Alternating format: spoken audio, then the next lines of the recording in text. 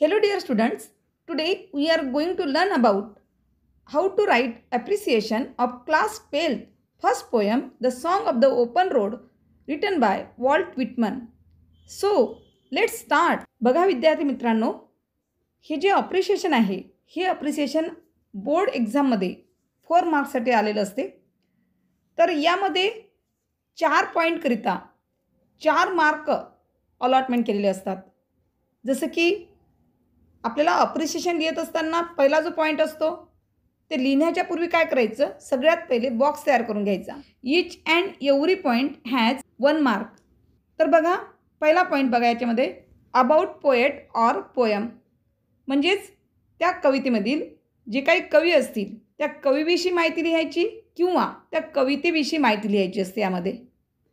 दुसरा पॉईंट कोणता असतो बघा, थीम ऑफ द पोयम, म्हणजेच काय तर त्या कवितेचा आशय तुम्हाला लिहायचा असतो या ठिकाणी, तो सुद्धा 1 मार्कसाठी लिहायचा आहे.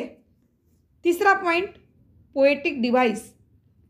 तर यामध्ये तिसऱ्या पॉईंटमध्ये नेमकं काय लिहायचं असते, तर आपल्या कवितेमध्ये जेवढे काही फिगर ऑफ स्पीच आलेले असेल किंवा त्याची लिहिण्याची शैली ज्याला आपण स्टाईल म्हणतो, तर तो सुद्धा या ठिकाणी प्रकार नोंदवावा लागेल आपल्याला. आणि लास्ट जो पॉईंट असतो तो म्हणजे माय ओपिनियन अबाउट द पोयम, म्हणजेच काय या कवितेविषयी तुमचं काय मत आहे.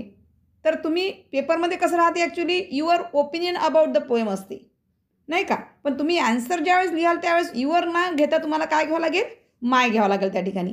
म्हणजे चौथा नंबरचा जो पॉईंट आहे तो कसा असतो पेपरमध्ये, your opinion about the poem असा असतो, पण ॲन्सर तुम्ही लिहित आहात त्यामुळे त्या युअरचा बदल घेत असताना पॉईंटमध्ये काय मेन्शन करावं लागेल, माय ओपिनियन अबाउट द पोयम. म्हणजे कवितेविषयी तुम्हाला काय आवडलं, काय लाईक आहे, काय डिसलाईक आहे, जे काही तुम्हाला त्या कवितेविषयी माहिती पडलं असेल तर ते तुमचं स्वतःचं ओपिनियन त्याबद्दल लिहायचं, कवितेविषयीचं मत तुम्हाला त्या ठिकाणी लिहायचं असते. तर आता आपण कवितेविषयी अप्रिशिएशन काय आहे, नेमकं कसं लिहायचं ते आपण बघूया. So let's start. बघा विद्यार्थी मित्रांनो, आता नेमकं लिहायचं कसं. The first point is about the poem or poet. बघा कवितेविषयी किंवा कवीविषयी लिहायचं आहे. ॲन्सर बघा कसं लिहिणार आपण, song of the open road is a classic travel poem written by Walt Whitman. एवढं तुम्हाला अपेक्षित उत्तर त्या ठिकाणी लिहावं लागेल की जेणेकरून तुम्हाला 1 मार्क्स मिळेल. The theme of the poem.